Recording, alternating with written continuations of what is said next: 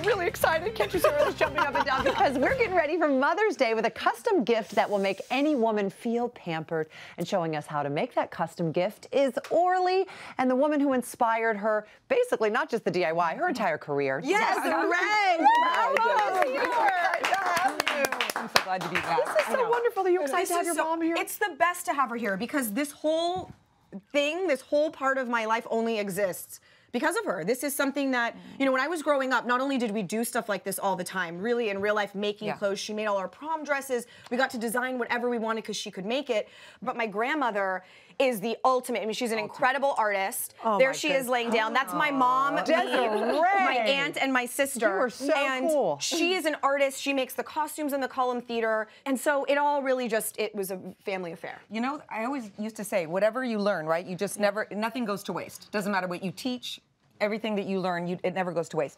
But how Orly teaches it, that's what I love, because she makes it so simple where it's not scary. You know, people can just go, God, I can do that. And that's the thing, when I watch her episodes, I'm like, I didn't even know that. I didn't even think of that. So really, that's the thing I think it's the most important, because you don't sit there and be afraid of it. It's just, I could do that. Anyone can do that. The master has become the student. Well, seriously. Yes, we will see. We will see.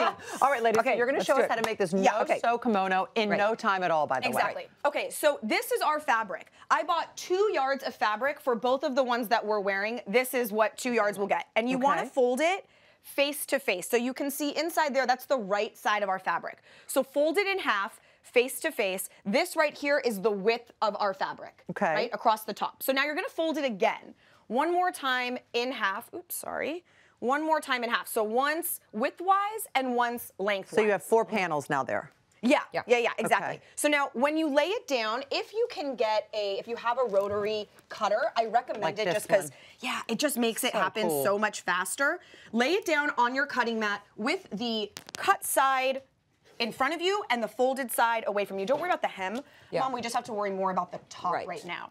Okay, so lay everything out. We're just gonna straighten this for just a moment. There we go. Okay, once everything is straight, this part's important. You really wanna take your time making it straight. You can use some pins. If it's, you know, when it's really flimsy, a lot of times it's hard to get straight. So just pin the selvage and then double it up and pin it, so then it'll stay easier. You don't have to like fight it so much. And so you can do that just like this, right? You just pin it together. Okay, so the first measurement we want to do is the sleeve. So both of our sleeves here are the same, 12 inches long. If this was is that standard for kimono? Not necessarily. It felt right to me. If you want it to be wider, a more exaggerated drapey sleeve, this is the measurement that you would increase. Okay.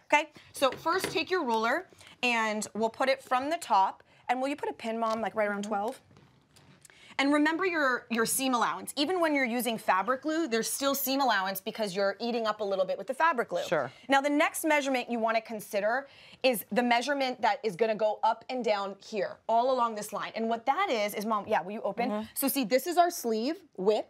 Here's our length. The longer that distance is, the more narrow the body gets. The wider it is, the wider the body gets. So if you look here where my ruler is, if I decide I'm going to scoot in all the way, this is my body right here, and it's going to get more and more narrow. Because look, I'm eating away from it. Look how small it's getting. So what I did was around 14 inches. Felt right to me. You can just look at a garment in your closet. And another thing to think about is, like, if you want to use a belt like how I have it, you need to make it big enough so that it would belt. Otherwise, it would just stay like apart. Right? Yes, so have enough so that you can do this and even like boost so grab a cardigan, maybe your husband's shirt, something that is kind of wide. Even a robe, something that has that fit. Okay, so now what I'm going to do is I've got my measurement on 14, and I see where my measurement was at my 12. I'm going to take my rotary, and I'm just going to cut.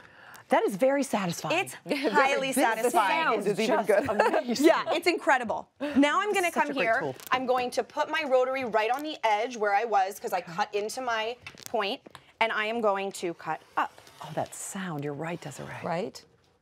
Okay. Especially when you have nice. And now your corners, sometimes this happens because you just don't want to overshoot it. So if you need to, Mom, would you grab? You can just use your regular scissors to cut anything open that didn't actually get cut. And that's totally, oh, wait, you know what? I actually have a couple here. Oh, no. Oh, no, I'm good. There you go. I thought I had more. Yeah, will you just cut straight down there, Mom? Perfect. Okay, so look, you can already see it folded in half. It looks like a kimono. This is the shape of the kimono in half. So now what we do. That's the sleeve, that's the body. Exactly. You take that side, Mom. Let's lay it down. So right here, I'm just going to cut the slightest curve. right in that center corner, and when it's folded, you're guaranteed to be even. Now, I'm noticing the difference in fabrics between Desiree's and your own. Yeah. Does the type of fabric, will it change the construction of the kimono? Yeah, a little bit, because what you'll notice is that it's just the ease of whether you can leave things raw or not. So like, Mom, will you show the center front of yours, how perfectly clean it was able to cut?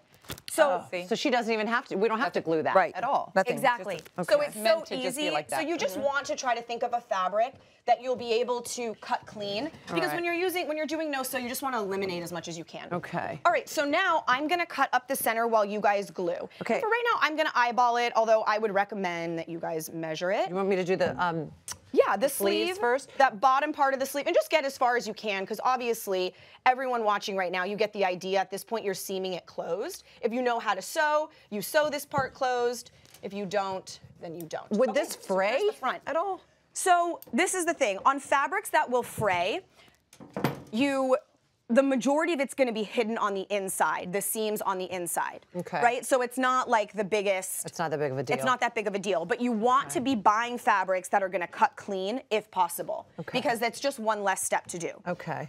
So this is where we're at. I'm going to leave this right here. I mean, that's pretty simple. Already we have the entire, all we have to do is just finish this. Yeah, even there you can see, right? This is the front. Okay. Everything gets closed. All now right, let's how move do we over to finish this one. it?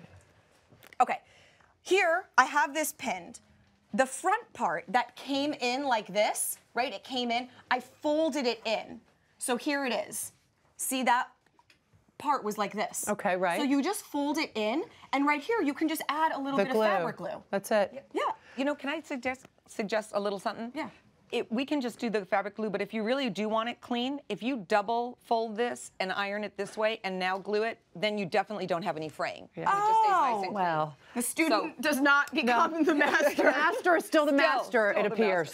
Yes, that's actually a really, really great tip. If you have a fabric that frays, then fold it, iron it, and press it before you do that hem. That way, when you fold it, everything's beautifully clean finished on the inside. But really, it's just that fabric. Fold it in half, L shape, and cut up the center. The same thing on the hem. And how sweet is that? You're making a custom kimono for all those wonderful people in your life, those wonderful mothers for Mother's Day. I love this. Now, one last question before we go, and Desiree, I want to hear what you have to say.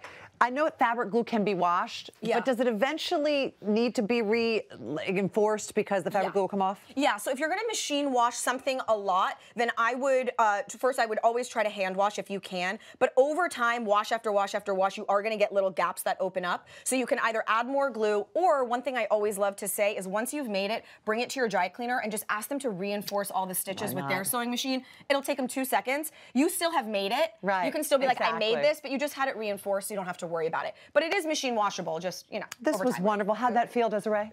Amazing. Amazing. Thank you so much for asking me to be here. You guys look so beautiful.